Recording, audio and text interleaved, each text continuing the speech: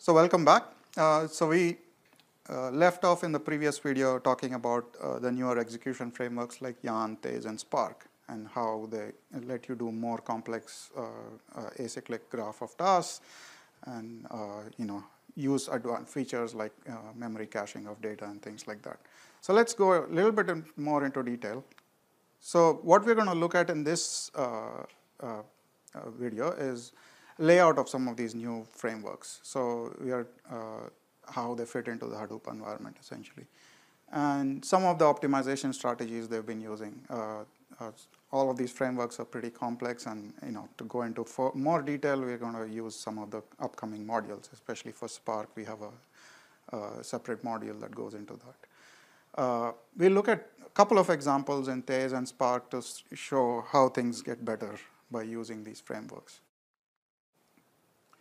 So if you're looking at where this fits into the Hadoop framework, so you have HDFS layer at the bottom, which is the storage layer essentially. So sitting on top of that is Yarn, which is essentially the basic execution engine in the next generation Hadoop. So there are some applications that fit right on top of Yarn. So HBase is an example. There are lots of other applications like that that just work through Yarn to let you do things. There are other applications like Pig and Hive that could use the optimized newer engines like Thais that itself works through Yarn. So you could use applications there. And some of these applications have backends that work either with Thais or with Spark going through Yarn. Either way, there are lots of options. Now, the good news is if you're an end user and you've gotten used to programming with Hive, you don't really have to change anything because the backend implementation is the only thing that changes. As far as Hive is concerned, all the commands and everything look the same. Now, one other thing to mention here is Spark actually can run without Yarn if needed. It could run directly on HDFS. In fact, it can run on other forms of storage also. And Spark has a rich application base that we will look into in future modules. So first, let's go to the basic Yarn setup. So it does support the classic MapReduce framework that you're used to. So if applications have been written in that, like in a older Hadoop version, or you're comfortable with that, they will work in Yarn. But the nice thing is there's a rich source of applications on top of Yarn, like HBase, Giraffe, Storm, Impala, that all work through Yarn. So if you're used to those applications, you don't have to change anything either. Of course, you can write your own user-developed application that runs through Yarn. You'll have to write a client and an application master and all the managing of all the tasks and things like that, but you could develop an application in Yarn. The other thing that Yarn enables is frameworks like Thais and Spark that sit on top of it. And they talk to Yarn for the resource requirements, but other than that, they have their own mechanisms of supporting applications. So we'll start off by looking at Thais. So the main component there is essentially it can handle data flow graphs. There is an expressive API that allows you to do this, and the entire framework is integrated with Yarn, as I mentioned. What it lets you do is customize the application logic, so it doesn't necessarily need to fit the MapReduce framework. It lets you customize data formats, so there's no restriction like a key value pair on a MapReduce framework. And similarly with data transfer, there's some customization. So in the original MapReduce framework, if you had a complex graph of tasks, you would end up with a bunch of MapReduce jobs that would essentially write to disk after each of those jobs, and you would end up maybe serialization of tasks in some cases, and there would be synchronization overheads. And with Thais, you can get around that, and it could be reduced to one job, and we'll see an example in the next slide. So what this does is essentially gives you lots of resource efficiency improvements. By not using as much of it, like you're not doing as many HDFS writes and using HDFS data because you've simplified the job. But But also there are things like reusing resources where possible. So a lot of times when you have to spin up a container on Yarn, there is a time delay involved because it takes time to start up things. With Taze, you could have essentially what are warm containers that or you could reuse containers where basically you're not taking those costs of startup. And you can cache data in some cases. So all that makes things much faster. Now, as I mentioned, so this improves resource usage efficiency. But as I mentioned, things like Pig and Hive already use Taze. So if you already use those tools, you're not changing anything. You're just changing the backend execution engine. That is a very simple change, and then you get the performance benefits. So let's look at a simple Hive on Taze example. So we are just doing a select from A and joining from a second table B based on the ID, and then joining on C based on item ID, and then we are grouping things.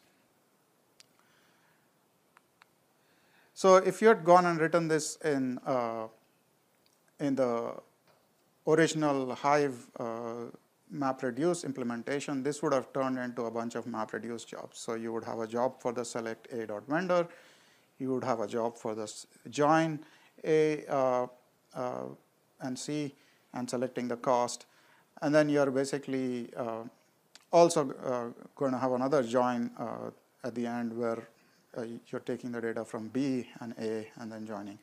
And then there's a selection task from table B. So you can see this has ended up in a lot of MapReduce jobs that also be writing to HDFS in all these intermediate steps. So you can see the inefficiencies. Now, if you write the same thing in Taze, what you're going to end up with is the intermediate map steps are gone. You're not writing to disk. You're reusing some of the containers and data. So you can and you have a simplified graph, so you end up with a lot better performance. So this is one example of essentially how Taze works. And as I mentioned, there are these newer frameworks have a rich set of features and lots of advantages of using them. Now another example is Spark. So this again is an advanced DAG execution engine. The nice thing is it's very flexible, like a lot of the functions like mapping, filters, joins, and group bys, etc. are easy to handle. It can handle cyclic data flows, which is very important because if you have an iterative graph algorithm, like in machine learning cases or stream processing, it's going to be much more efficient, unlike other engines where you could do it, but it's going to be tedious and inefficient. You might have a lot of intermediate data spills. Now, Spark will also keep track of data produced during operations. So this allows for storing working data sets in memory. And it's pretty graceful with spilling over to disk if it runs out of memory. So data can be shared across DAGs, can be shared between iterations, and can be reused. And this makes it much faster than MapReduce or even some other DAG engines because of the in-memory computing, essentially. The other nice thing with Spark is it can be accessed, the functionality can be accessed from Java, Scala, Python, and R, and these are all high-level languages that a lot of people are used to. So you get the big data processing advantages, but you can write things in high-level languages, and we'll see an example of this next. The other nice thing is there's a rich suite of existing libraries that can handle things like graph analytics, machine learning, streaming applications, all kinds of things that are data-intensive data processing that are available that you could use in isolation or you could use them in combination. So it's very generalized, which is very powerful, especially when you're writing in high-level languages. So let's look at a simple example of a logistic regression. And if you're not familiar with Python, that's okay. I'm just going to point out a few things in this example. So this example, as I mentioned, is written in Python. All we are doing is an iterative machine learning algorithm, which is going through the same data set of points through a MapReduce process. And it's basically trying to find an optimal gradient. So what you're doing, if you look at the code there, is an iterative process which loops over several iterations and has a similar MapReduce process operating on the same set of data essentially. So what this means is you could cache these data points in RAM across iterations, and that would essentially make things a lot faster. So as you can see, there's the cache statement in the first line when we are loading the data, and that keeps the data in RAM across iterations. And then the other thing to see how easy it is to define mapping and reduce functions in these. These are in red in this slide. So in a high-level languages, that's a lot easier to do. So we are looking at two things, essentially the in-memory computing and the ease of expressing your data processing algorithm. So if you run this code, and this is a standard example from the Spark site, this runs about 100x faster in Spark when compared to Hadoop. So there's a huge advantage in using memory. And as I mentioned, there will be a much longer Spark module coming up later in this class.